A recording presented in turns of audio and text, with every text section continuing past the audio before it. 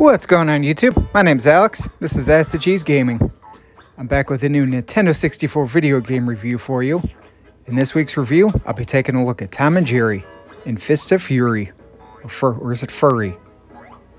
This game was developed by Viz Entertainment and published by Kidco, with a North American release date of November 12th, 2000.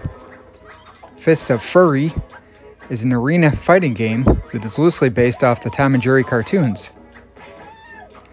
The objective of this game is to use items, weapons, and power-ups that are scattered all throughout each of the arenas to try to pummel your opponent. For example, in some gameplay here, you can try to pick up the chairs and throw them at your opponent, or randomly, a rolling pin will come into the arena and you can pick it up and try to beat your opponent over the head with it.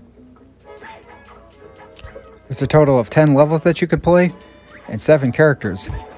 Those characters are Tom, Jerry, Spike, Tyke, Duckling, Nibbles, and Butch.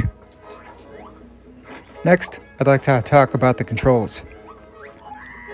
For a fighting game that's based around a slapstick cartoon, Viz did an absolutely great job. Each button is quick and responsive without much input delay. My only real nitpick about the controls is that sometimes the jumping in this game can feel kind of floaty. But overall, everything feels quick and responsive. No complaints here. Now, where Tom and Jerry in Fists of Fury really shines is in the sound effects. Each weapon or item that you pick up has its own unique sound, and they're all just fantastic and cartoony. Likewise, this game also has some very charming music that totally befits its cartoon atmosphere that it's based from. The main criticism that I have for Fists of Fury is really just in its replayability. Once you unlock all the characters in the game, there's not a whole heck of a lot else to do in this game, so it can kind of feel like a slog trying to play through a bunch of times. There's just not a heck of a lot else here. There's single player and versus, and that's kind of it. So finally, to close out this review, is Tom and Jerry Fists of Fury worth picking up today?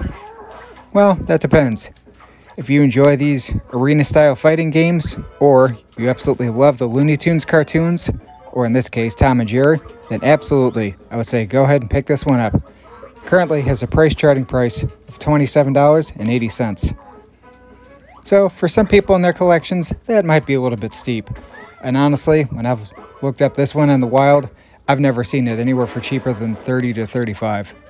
And it's stayed that way for quite a while. Thanks for watching, and until next time, everybody.